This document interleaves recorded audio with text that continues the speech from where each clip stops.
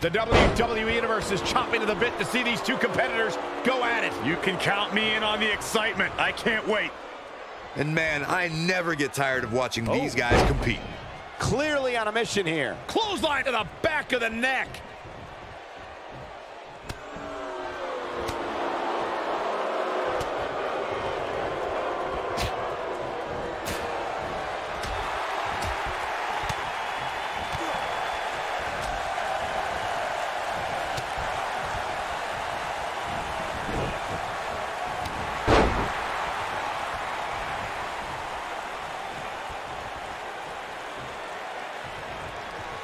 Nicely done. The flying forearm finds his target.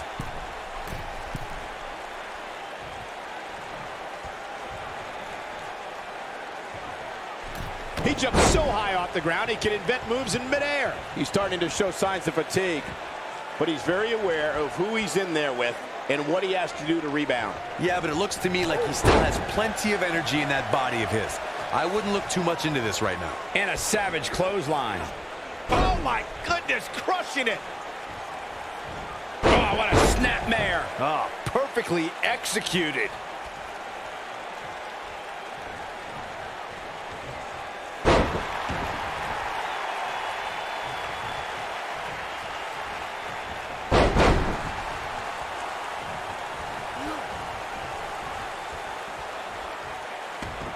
That packed a punch and a pin attempt. Gets the shoulder up. Not yet.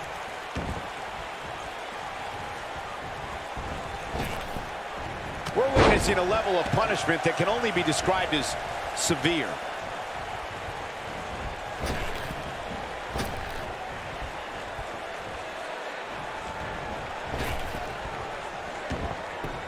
His strikes have a little extra on them tonight. Oh boy, he is rolling. Oh my goodness, crushing it. Look at this.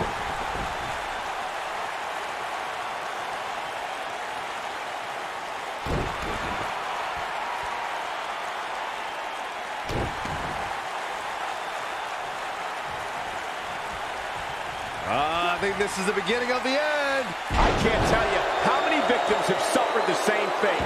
I can't believe it, Michael. Did you see the impact on that? Wow. Oh no, we know what this is. He's showing absolutely no pity now, guys. Wow, he's going for the pin. There's the pinfall and the victory. No doubt that was a match people will be telling their kids about for years to come. Here's another look. I could watch highlights of that one all night long. One of the great WWE matches I've ever been able to watch.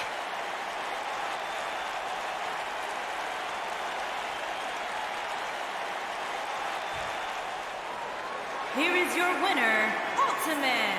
You heard the ring announcer. This one's over. And here's your winner. You know, it didn't happen often, but I can attest, being pinned is humiliating. And that's yet another great match the city of Baltimore has hosted over the years.